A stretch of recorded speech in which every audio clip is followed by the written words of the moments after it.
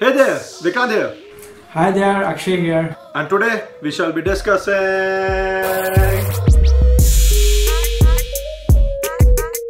So Akshay, how are your experiences in Aachen?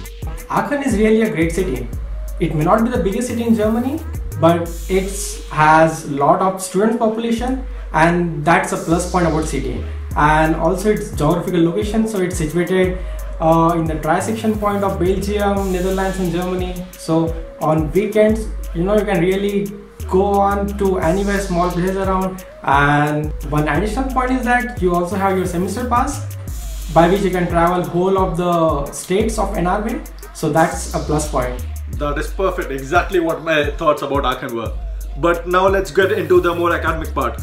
Tell me something about the simulation science course. Give me an overview. So simulation science is a broad area. It's basically an interdisciplinary course combining departments of computer science, mathematics, physics and applied mechanics. And during your course of studies, of master studies on simulation science, you basically take a few mandatory courses in your first semester, which consists of numerical methods, data analysis, parallel and high performance computing, and also applications area of FEM related subjects. And in your second semester, you basically have to choose between an engineering track and a physics track. So yeah, I know this doesn't sound exactly with other departments, but in simulation science you basically go into either into physics direction or engineering direction. So when you go into engineering direction, it means you basically are a simulation engineer, and when you go into physics direction, so it basically means that you are into physics applying simulation techniques. So since my background is also physics, so I took a physics track which consists of 2 courses, and other courses are common for all the students. So first 2 semesters consist of mandatory courses, and in third semester you have the option to take electives, and trust me, a lot of electives. So this is one of the most important factor about simulation sciences, that you are literally free to choose any electives that you want and structure your profile accordingly. So you nearly have to do like 35 to 40 credits of electives in your span of 2 years, which means that simulation science really gives you a lot of flexibility. Man, that sounds awesome, but that sounds like a lot of work. How much is the workload?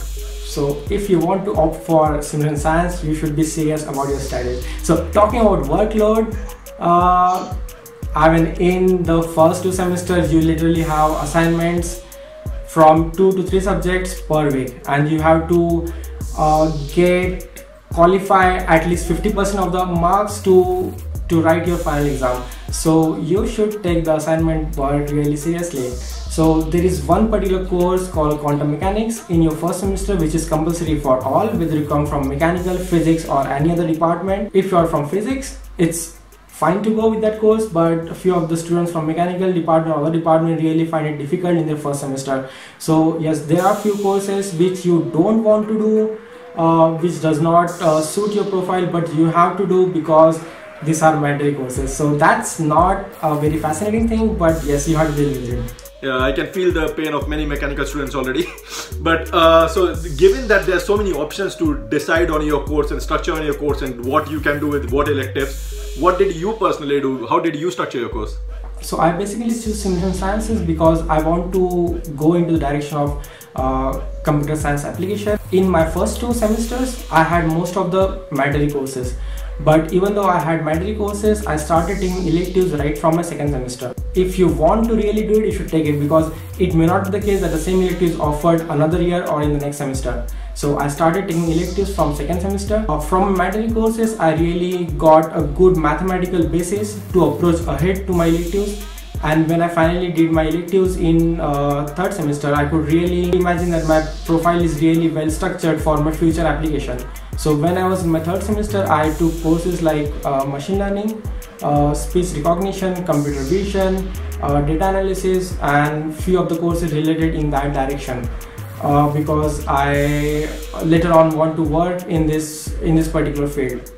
Man, that sounds hard and interesting at the same time. But how are you able to fund all of this together?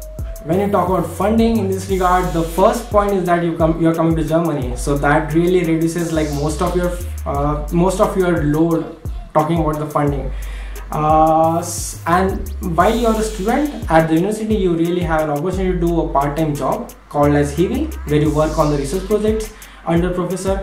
So in this regard, I started working as a Hiwi in computational biomedicine department under Professor Andreas Schuppert in my second semester. Professor Andreas Schuppert, he takes on many industrial and projects from Uniclinic and try to apply data analysis technique to them to find useful results. So I worked there for nearly 6 months, and after that I started working at I6 department, informatics department, under the Department of Human Language Technology under Professor Herman. Professor Herman is really very famous in the field of speech recognition and natural language processing, and I was working under him in the field of speech recognition. And I also took an extra lab course from the department, although it was not required for my particular set of courses in simulation science department, but I took a lab course from the department just to put more contents into my profile. So that's how you go to structure your profile actually. So it's not that there are a bunch of courses pre-assigned to you, but you have to really dig into find which course fits better according to your interest and according to your future expectation, and then you take that courses and really work hard for it. Okay, let's move on.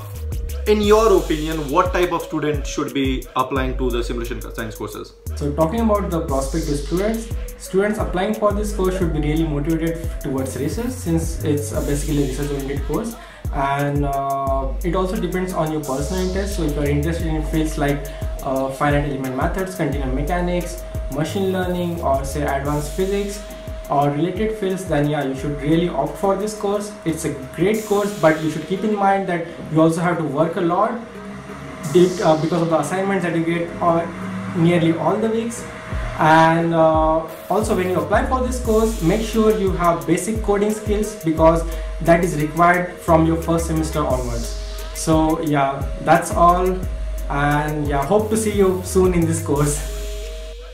Thank you, Akshay. That was really useful. Thank you for being here. Thank you for providing all that information. And I hope to see you once again in the next future video. Thank you. Thank you, Vikrant, for inviting me to your YouTube videos. And yeah, this was a really good experience. Bye.